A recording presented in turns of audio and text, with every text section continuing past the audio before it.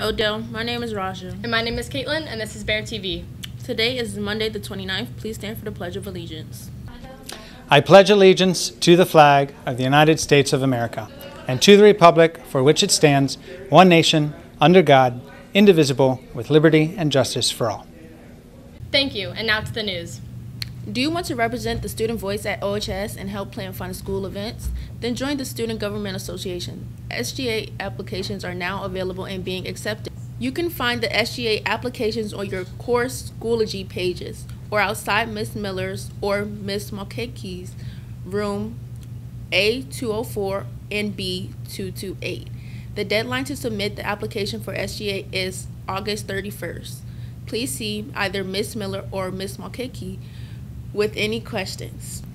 The National Art Honor Society is now accepting applications for membership for the 2022-2023 school year. To be eligible for membership, you must have a 3.5 or higher GPA overall and in all art courses. You must have taken at least one upper-level art course.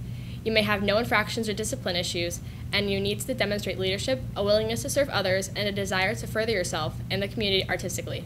Applications can be picked up from Ms. Stockman's room in room B233. Completed applications are due Monday, September 12th. Any questions, email patriciastockman@fcps.org. This week, a canvas will be on display for anyone to come and paint on creating an art piece as a community.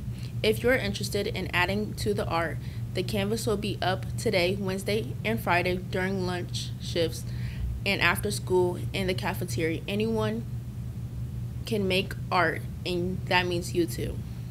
And now to Mr. Corpora with some breaking news. I dropped my phone in the bathtub. Now it's sinking.